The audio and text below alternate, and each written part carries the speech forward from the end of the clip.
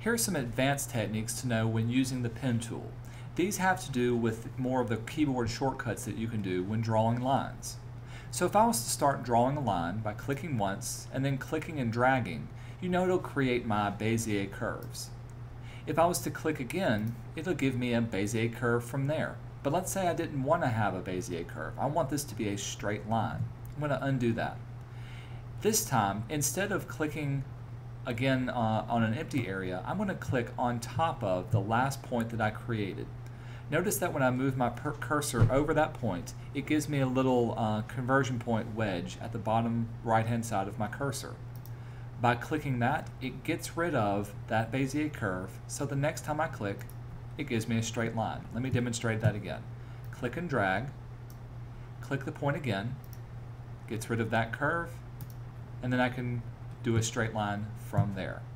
This is great to know, so now I can go and start creating straight lines and then click and drag and create curved lines.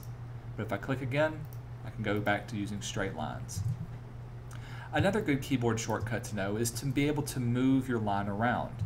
If I was to click once and start my line, and let's say I didn't like where I clicked right here, well, I still got my mouse held down. If I hold down my space bar, I can move that point around and not have to commit to it before I let up on my mouse.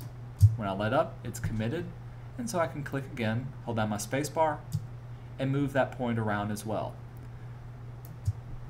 So as I click and drag, especially if I'm tracing over something, I may need to be able to readjust things.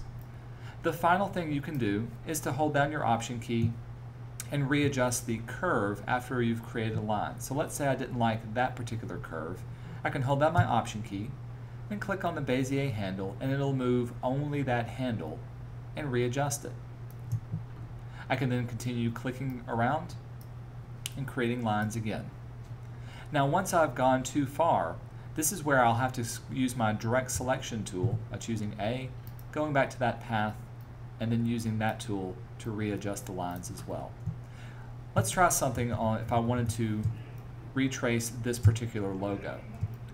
Whenever I look at this logo, I try to think of my path as the face of a clock. I've got 12 o'clock, 3 o'clock, 6, and 9.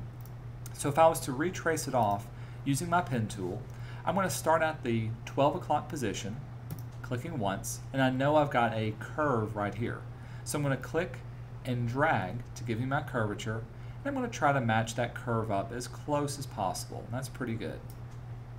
Since I've already got a Bezier curve here, I can click again, and it finishes out that curve, but you can see it's not perfect.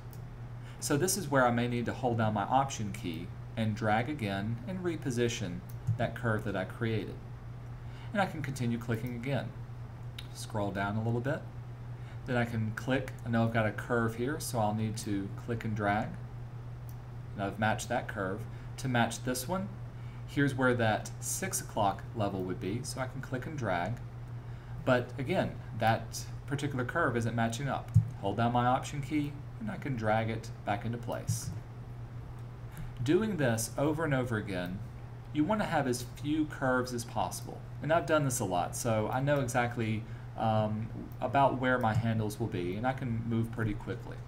What I don't want to do is to do a bunch of straight lines where I'm just clicking a bunch of times and I'm just simulating a curved texture. That's not a true curve. I'm going to undo all of that. What I really want is, I know this is a solid curve, so I can work between this point and then I can click all the way down here at the end and drag and curve my line till it fits almost perfectly. If it's not perfect, let's back up. I can use my Option tool to readjust it till it is perfect. And I would continue moving along until I got the entire logo completely traced off. The more you practice it, the better you'll become at using the pen tool and tracing things that you need.